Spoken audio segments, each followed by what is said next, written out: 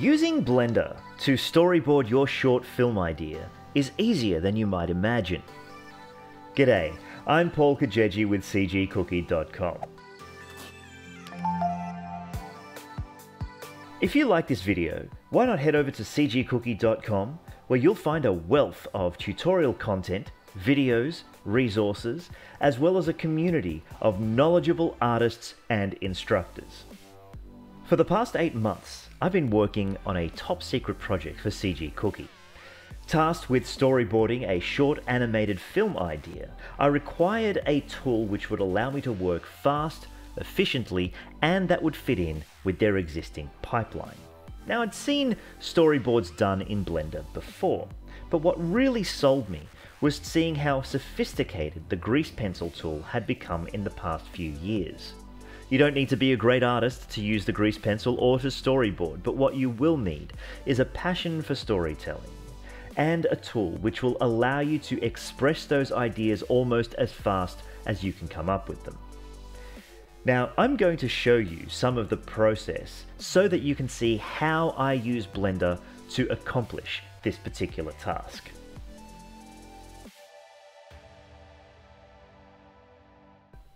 Any short film idea is broken down into a hierarchy. A scene is made up of shots, and each shot is made up of individual frames. A shot can be best described as a single, continuous series of frames. The moment we cut continuity, that becomes a new shot. Now, the shot I'm sketching out here is the Wrangler having just zapped Melvin, and he is standing triumphant over Melvin, who's face down in the dirt. Now, I like to rough out my sketches and then lower the opacity of this layer, and then add another layer to do a cleanup sketch. And sometimes I use a different color for this, because I find the color coding helps a lot in this process. Now that I'm happy with the elements seen here, I begin the process of inking out my line work. I know I'm going to be adding some camera motion to this, pulling out from the Wrangler's face to reveal Melvin, and I would also like to add a depth of field effect later.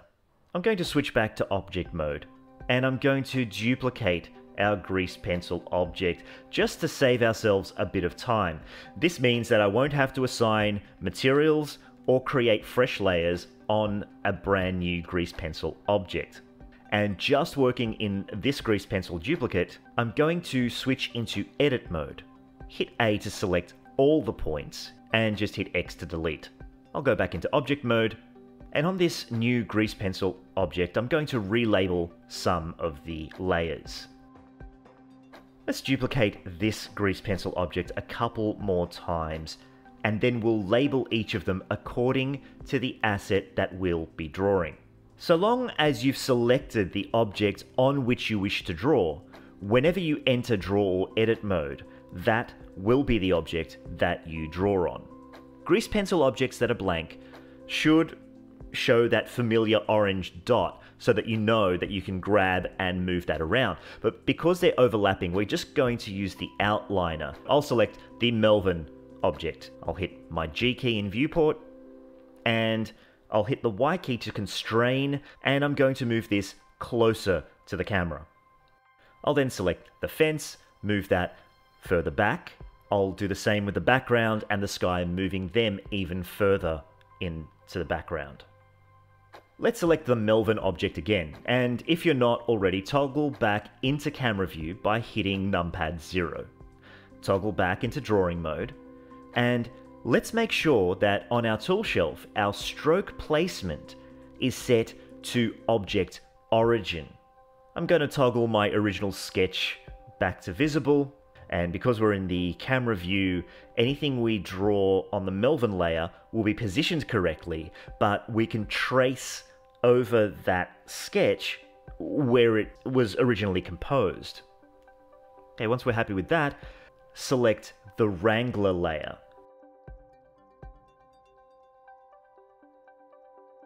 And we'll do the same for the fence. Now for the background, I'm going to switch my ink brush material to solid fill and select a fairly light grey and draw in our hills and bushes. And for the sky, I'm going to create a new material. So over in my material properties, I'm going to duplicate that solid fill and call this gradient. I'll go down to our fill settings and change the fill from solid to gradient. And we'll set this to linear. In draw mode, I'm going to select a box to draw out. Now you might see a slight gradient, but it's not looking the way we want it to. So we'll have to change these material settings. We can go back to object mode and making sure the sky object is selected. We should see these changes take effect immediately. Now I've got my basic inks and basic fills, but this is good enough to now do our camera animation. I'm going to split my viewport so you can see what is going on as I animate this camera. I'm going to move the playhead to frame 144. I'm going to stick to the default frame rate of 24 frames per second here. In my viewport, with my camera selected, I'll hit the I key, and from the drop-down menu, I'll select Location Rotation. I'll return my playhead to frame 1, and then we'll zoom in to the Wrangler's face. I'm going to rotate this slightly, so he looks a little bit more evil, and set a keyframe. 2 keyframes should be enough for this shot. Now that I'm happy with this camera move, I'll go into front view and complete the rest of the shot. Selecting the Melvin grease pencil object first, and selecting the fills layer, I can add fills by going to my ink brush tool, setting this to solid fill, and selecting the color from my vertex paint palette that I want Melvin to be. Now because the fills layer is set underneath the inks or lines layer, it's going to automatically draw under those. This layering order is only important so long as the stroke depth order is set to 2D layers. This is where you find that setting. If the depth order is set to 3D location, then the stroke placement in 3D space overrides what is seen in front and behind, based on its 3D coordinates, regardless of the layer stacking. And if the layers should unfortunately occupy the same coordinate space, you're going to see some flickering. This is known as Z-fighting.